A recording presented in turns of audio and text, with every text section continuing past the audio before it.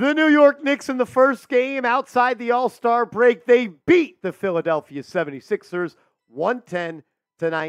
It got a little bit dicey at one point in the third quarter, and then the Sixers tried to make a run in the fourth, but Jalen Brunson essentially closed the door with the help alongside two guys that you might not think made a huge difference tonight, but it was when Deuce McBride was subbed into the game late in the fourth quarter and the constant effort and game-changing plays that Precious Achiuwa made that helped the Knicks get this win and cement themselves as that fourth seed in the Eastern Conference. You're watching Knicks Now by Chat Sports. I'm your host, Marshall Green. The Knicks, they really played well, I would say, for about 40 of the 48 minutes. There was a stretch in that third quarter where they really couldn't score, and they kind of struggled to. But overall for the night, you shot 48% from the field, 44% from three, and you held another team to under 100 points without Mitchell Robinson, without OG Anunoby, without Julius Randle, and really without Isaiah Hartenstein. He only played about 15 minutes in today's game. One of the bigger storylines in this game, though, was Bojan Bogdanovic absolutely catching fire from downtown in that second quarter. I believe he made he went 6 of 6 from three, but he made like 5 threes in that second quarter, and it was just catch and release, easy work for Bojan. He then hit another three in that third quarter. But this is why you go and trade for a guy like Bogey. You're looking for somebody to score the basketball while Brunson's off the floor, and he did his job to a T tonight. There was even a couple of times where he would jab step, get in the lane, get into a post-up, follow-away jumper. There was another time he caught it in the corner and just did that veteran kind of lean-in move like that, bought some space, and rose up and hit it from downtown. Bojan Bogdanovic did a great job tonight, and he really helped the Knicks get this win. Maybe the game ball, though, should go to Josh Hart, man. I've been critical of the way Josh Hart has played this year because he has really just kind of been a liability at times on the offensive end. But he came out tonight, and he was aggressive, and he was confident, and he played with a different type of swag to him. 13 shots tonight for Josh Hart. That may be a season high for him, but 18 points. We know he's going to recklessly and relentlessly attack the glass. He did that. 12 rebounds for him, had 3 assists. But it's the fact that he shot 40% from three. There's going to be a time in the playoffs where Josh Hart is going to have to hit a big-time three.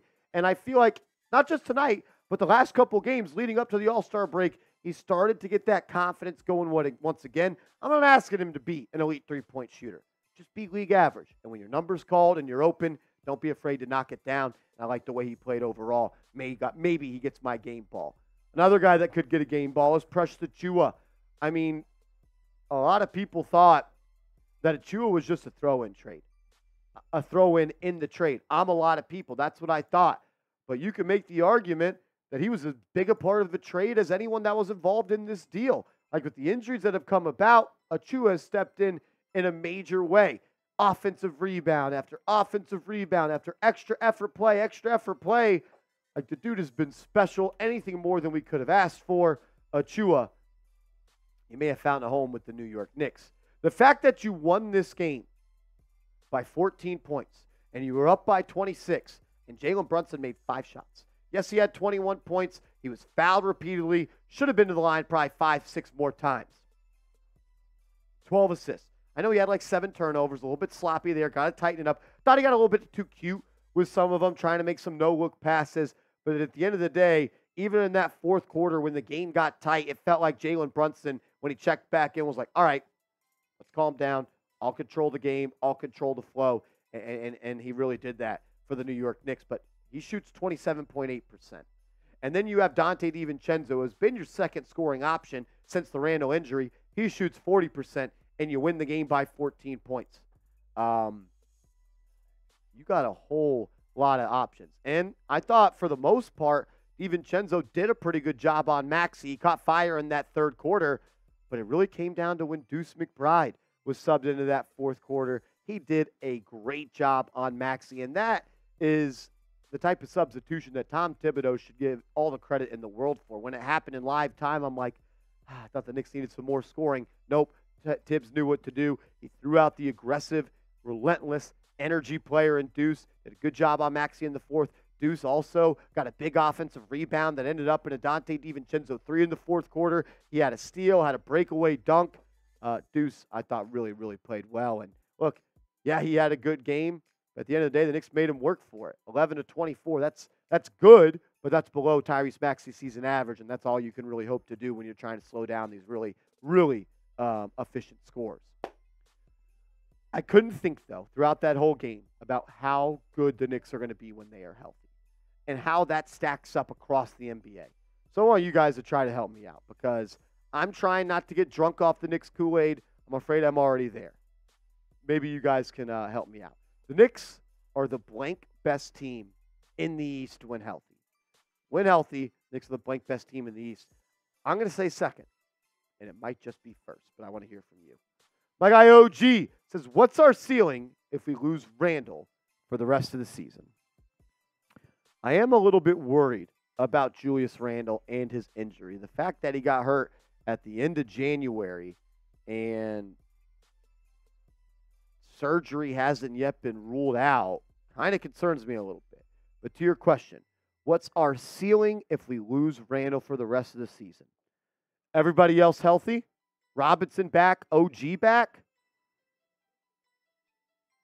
I still think it's conference finals. I still think you can get to the conference finals if everybody's healthy but Randle. I don't know if you can win the East, though, without Julius Randle. But, hey, once you're in that series and once things get started, anything could happen. But I still think you can get to the Eastern Conference Finals. I think you could beat the Bucks without Randle. I think you could beat Indy without Randle. But I don't want to live in that world.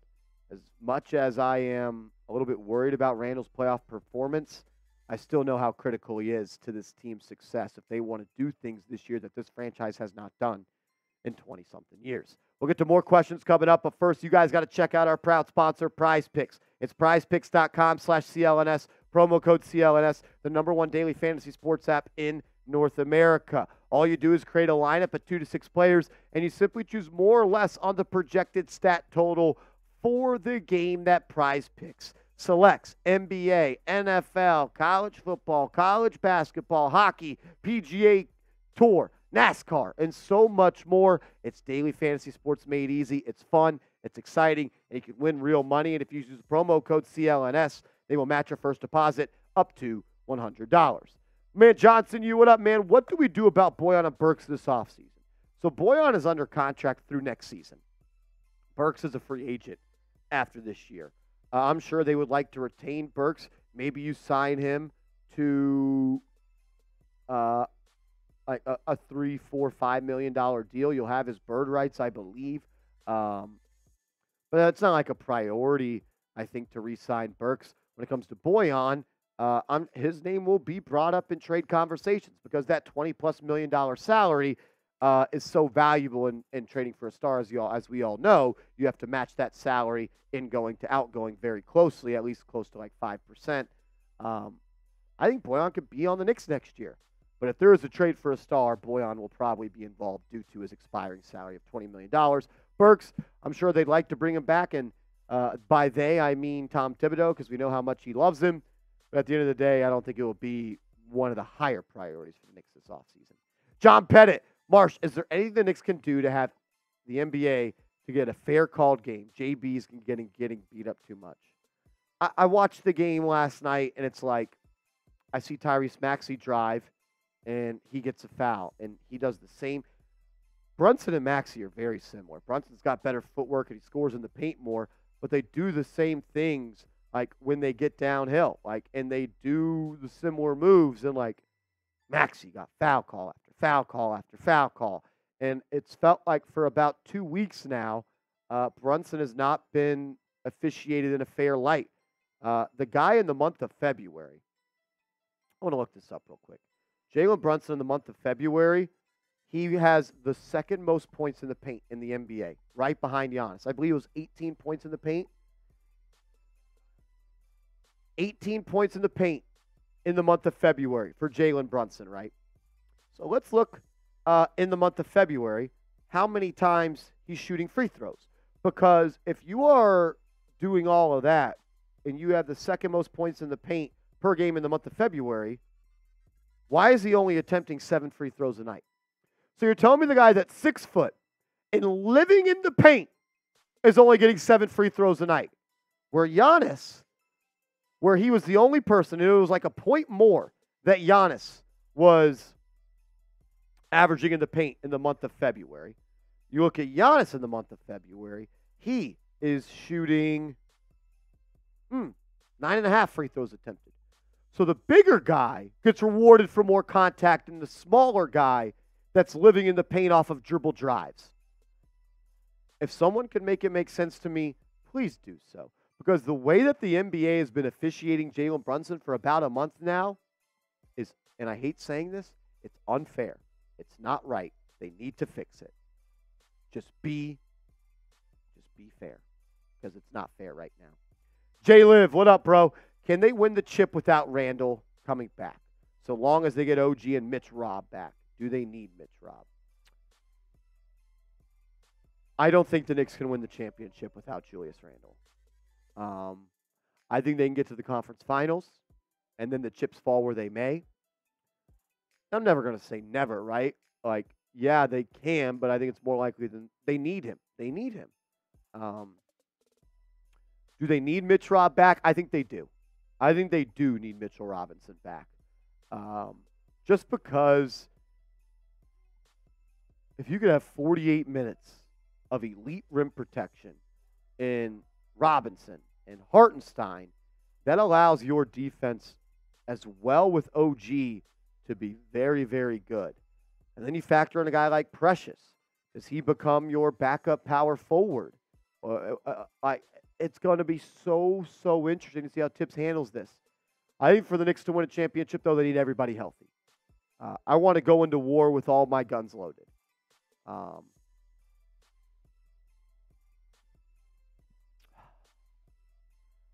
Never going to say never, but I would like to see them go in with a full deck of cards.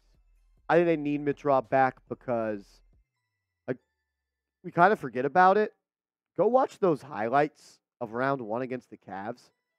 I think Mitchell Robinson was the second best player on the Knicks in that series. He dominated Jarrett Allen all series long. He did such a great job on contesting Darius Garland and Donovan Mitchell at the rim. Mitch changed those games, man. Yeah, they need him. They do need him. Can they survive without him? Sure. But I'd rather not. I'd rather go into war with all my weapons loaded. Appreciate everybody for tuning in. Make sure you're subscribed. We'll be live on the channel on Saturday for the Celtics game. That one is going to be a whole lot of fun. So subscribe, turn your notifications on, and join us Saturday if you're looking for the #1 spot on YouTube to watch a Knicks game with 15,000 people at minimum.